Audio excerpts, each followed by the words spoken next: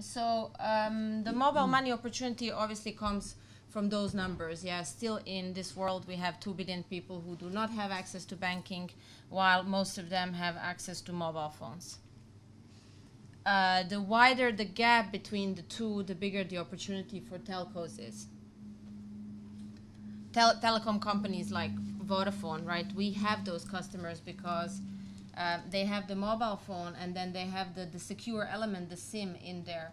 And we have the distribution network in place, so we can leverage those assets that are already there to serve the telco business to provide basic financial services.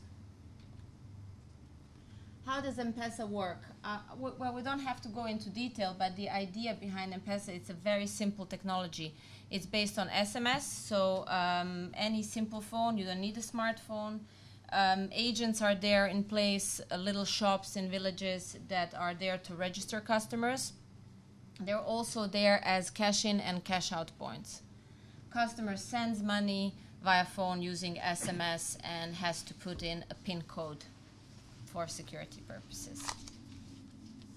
Key principles of the model, because, you know, when M-Pesa was launched in Kenya 7 years ago, we understood that the people that we're going to be targeting are those that will have simple phones, and we knew that they will never go into a bank, so we knew that it has to be affordable, simple, and the distribution has to be everywhere. Now, M-Pesa is not only a Kenya story. It's probably the most famous case that people hear about. I work in the central team in London, here where our main task is rolling out M-Pesa to new markets. In the past 12 months, we launched 6 more markets. So you will see India, Egypt, DRC, big ones, then Mozambique, Lesotho.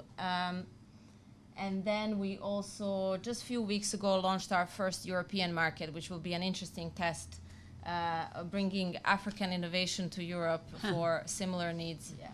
Romania is a dual economy where about half of the population has access to banking and the other half doesn't. So it's also an interesting test for the model.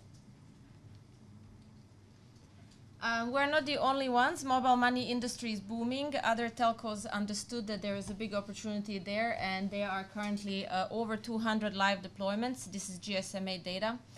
However, not all of them are a success. Very few reached over 1 million customers.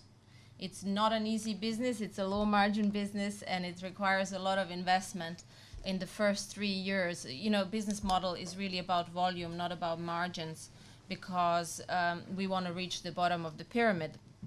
They are our most loyal customers. So, you know, not every company is ready now to keep on investing for 3 years in order to, 3-4 years until they break even. So, IMT. So, the international money transfer, we understand it's very important for our customers. Most of our markets are net remittance receivers. It's a source of revenue, and MTOs also, they like to partner with us. So we are in essence started by first partnering with big guys like Western Union and MoneyGram, and as serving as their cash out network. Well, not exactly, but more like partnerships where people would receive remittances into their wallet. So there was a benefit for the customer because it's more convenient. They get the money right into their wallet. They don't need to travel and pick it up at another location.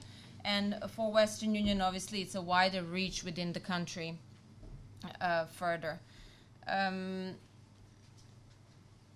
However, after working with Western Union, we understood that there are all these other players on the sending channel who are disrupting the space. So the new thing is obviously technology disrupted the sending and as well internet in the first place. So now there are various money transfer operators which are simply online based. They don't have any retail network, which significantly lowers their cost of operation, so they're able to allow lower prices to customers. So examples of those would be, I don't know, World Remit. They are now sending from UK to directly to M-Pesa Kenya. And I must say that they introduced a nice competition there, where we saw, like last December, we saw Western Union made a specific promotion for sending money from UK to Kenya, which was like free of charge 20 days before Christmas. I think this was in response to, you know, few other players gaining market share. So M-Pesa as a receiving channel for innovative sending models is a powerful proposition, and we think it intensifies the competition. And number two is a second opportunity how to disrupt this market via M-Pesa is to start using M-Pesa as a sending channel, and we're looking into that now that we are in so many countries, and obviously Kenya and Tanzania are the more mature markets. We're going to try and attempt to get a license and send remittances between those two directly from phone to phone. And in this case, this is the first time where we could gain control, meaning price control. As a receiver, we don't dictate the price. We just make it more convenient for the user. We are not the only ones. There are other models. I don't know if you heard. There was so Tigo is our competitor, telecom company who also has Tigo Money. So I think they also launched something. Airtel. So the competition is intensifying. We are facing similar obstacles to many of those mentioned today, regulatory challenges being number one. When we launch M-Pesa, we always go and get the direct e-money license, so we're directly regulated by the central bank. That license does not include international money transfer. For that, we have to obtain an additional license. So it's difficult, it's lengthy. For even for just being a receiver, being a sender, obviously we face even more of constraints.